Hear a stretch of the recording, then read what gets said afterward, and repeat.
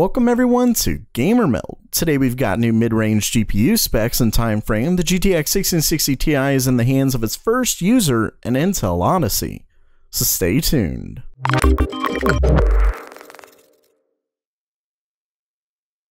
So we've seen benchmarks, pricing, box art, and just about everything in between when it comes to the GTX 1660 Ti, but there's one thing we haven't seen. A user with an actual card. Well, minus the mistaken upload of the unboxing, but that's already been taken down. Brought to my attention by one of you, the Meld Militia, to which if you want to send me news, leaks, or rumors, email them to tip@gamermeld.com, and it may be part of the next video. This card was posted to the Nvidia subreddit, and apparently the user's friend from Australia got a 1660 Ti early. As you can see, it's not a bad looking card, and it's from Galax, one of the first to have the packaging leak. He supposedly paid 475 AUD, which converts to around $336 US. When it comes to performance, he understandably wasn't able to get any benchmarks, obviously from the lack of drivers, but the user was able to get a look from Meta64. And there's one interesting thing here.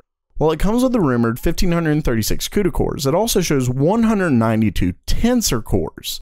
Now, if that's true, it at least makes a little sense and explains why they won't price it too much lower than the 2060. This could also mean the 1660 Ti will still be able to use Nvidia's DLSS tech, though it's not exactly loved right now. Another way it makes sense would be for parity among the platform. RT cores are made for ray tracing, so taking the tensor cores out with it would make it a completely different platform. That, or it's simply a mistake in IDA64. Next up for today, it looks like the GTX 1650 will be launching very soon. According to video cards, they heard that the card is set to launch next month, though I will say that in the title it actually says confirmed. Now, usually when a report like this comes out with an unnamed source, I very much put it in rumor territory. And while this would still technically be a rumor, when video cards confirm something, it's usually spot on. What's odd is that we haven't seen much on the 1660 for a while, and I haven't heard anything at all on a GTX 1650 Ti.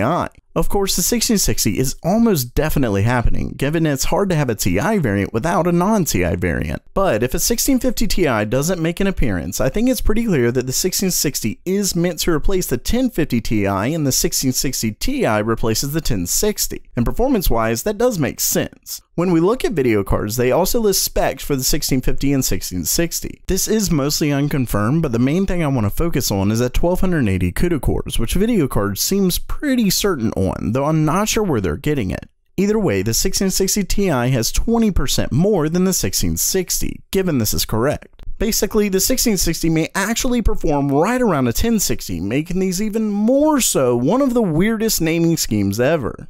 Lastly for today, Intel may have just revealed the codename for their upcoming graphics cards, or it really is just a way to build hype around them. Either way, the company started an initiative called the Odyssey, where they're going to have events to supposedly listen to the community. Now, here's the thing, I partially think Intel is actually wanting feedback, especially given the poor reception of Nvidia's most recent RTX GPUs. I'll also say that like PC Gamer, there's a chance the actual codename is Odyssey. Unfortunately, there's not much more we have to go by, but clearly Intel isn't playing around. So while that does it for today, what did you think of the news? Excited for the GTX 1650? Let me know down in the comments below, and if you liked the video, definitely make sure to subscribe. And as always, have a great day.